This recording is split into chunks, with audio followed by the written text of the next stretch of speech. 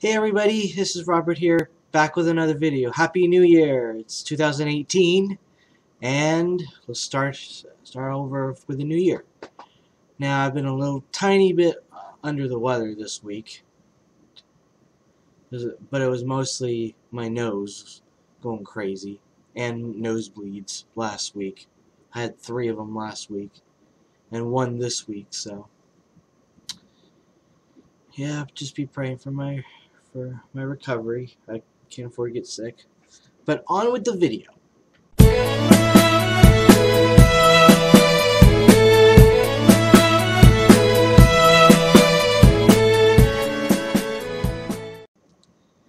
So I present my top 5 features I wish was on this iPod 6th generation. And maybe they'll put it in the next generation iPod Touch. So here are the top 5 features I wish was on the iPod Touch 6th generation. Alright, number 5. Well, this one's a tie.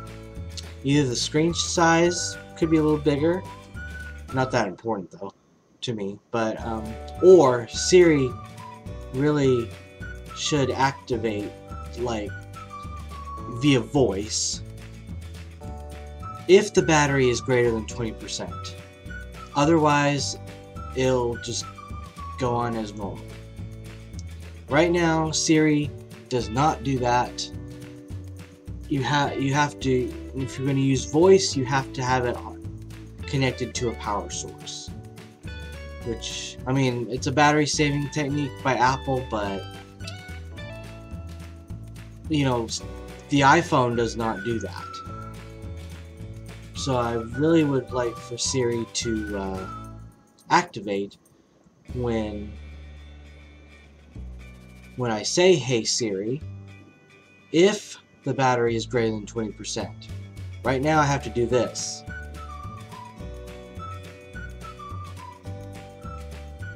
Of course, it's saying Siri not available because I don't have internet.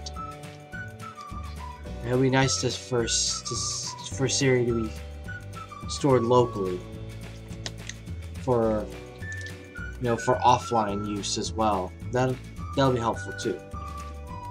Number 4, the screencast function in Control Center. Let me show you.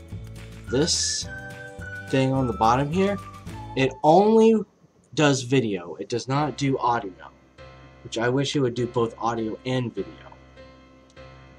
I don't know why it only does audio. I mean, it only does video and not audio. There may be a setting that I have to tweak. It would be nice if they had a screencast function that does both video and audio, so that there wasn't any way to that I would have to do a voiceover.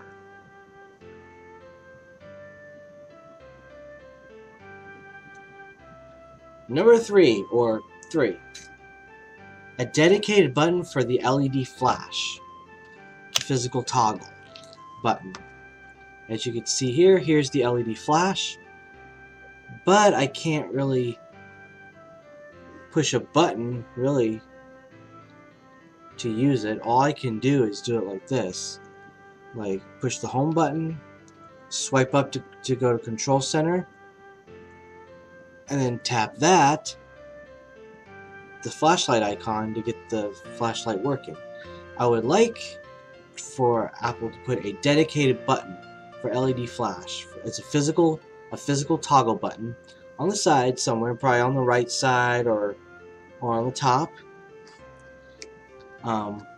for both iPhone, iPad, and iPod Touch. That's because it's on none of them. So, and to activate the LED flash without having to go through pushing the home button and going to Control Center. Like it's similar to an actual flashlight. For example, this. where all I have to do is just press this button and the flashlight's on. That's kind of the functionality I would like to have on the iPod Touch, and the iPhone and the iPad.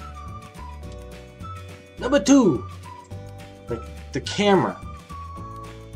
The camera on the iPod Touch 6th generation is an 8 megapixel rear camera with HDR in the software, and on the front camera is a 5 megapixel.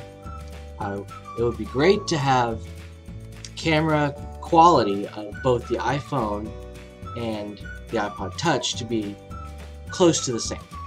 You know, the iPhone 10, I believe, has 12 megapixel or 16 megapixel rear camera, and it would be nice to have the iPod Touch to be about a 12 megapixel rear camera and about an 8 megapixel front camera. Right now, the iPod Touch can only do 1080p at 60 frames per second, which for the time that we have now, it's pretty good. So this is my best camera. This is what I use, other than my Logitech webcam. That's 720p. All right. Lastly, and this is the one that I really want the most, that on the iPod Touch is a dedicated GPS receiver, just like the TomTom and Garmin, and also the 3G connected iPad and the iPhone, of course. Right now there is no GPS receiver. You know, and I'm sure you could get one from Amazon for like 20 bucks. But it'd be nice to have a GPS, just a regular GPS receiver that's, you know, similar to the TomTom or Garmin GPS receivers.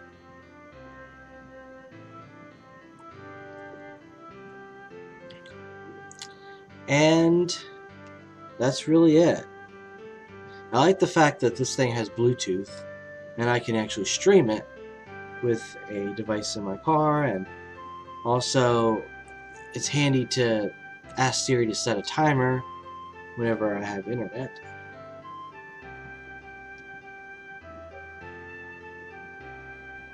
There's Siri.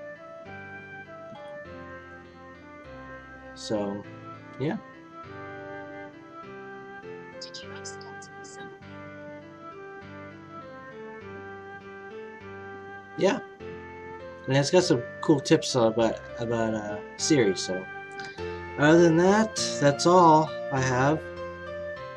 And for this video, and I'll see you next time we meet again. Goodbye.